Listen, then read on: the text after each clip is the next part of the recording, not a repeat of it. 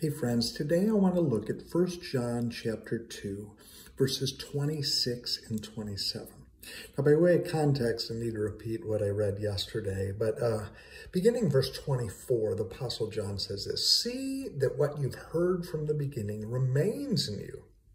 If it does, you also will remain in the Son and in the Father, and this is what he's promised us, even eternal life." Then he goes on to say, and here's our text for today, verses 26 and 27, "I'm writing these things to you about those who are trying to lead you astray." So in other words, listen up. There are those who are trying to lead you astray, false teachers.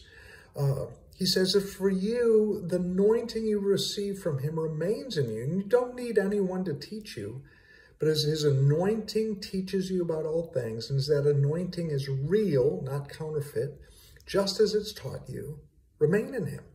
In other words, don't let these false teachers lead you astray. You heard the truth, you received the truth was applied to your soul and changed your life, and you have the Holy Spirit within you to guide you.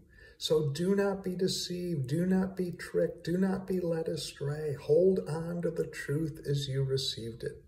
I'm writing these things to you about those who are trying to lead you astray. As for you, the anointing you've received from him remains in you. You do not need anyone to teach you, but as his anointing teaches you about all things, as anointing is real, not counterfeit, just as it's taught you, remain in him. You've received the Holy Spirit.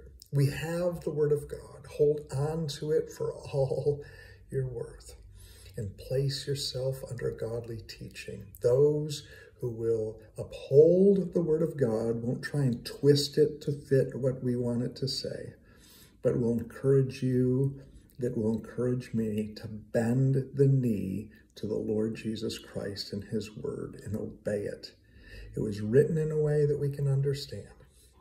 Take it to heart and follow it with all of your soul. Think about these things and be encouraged.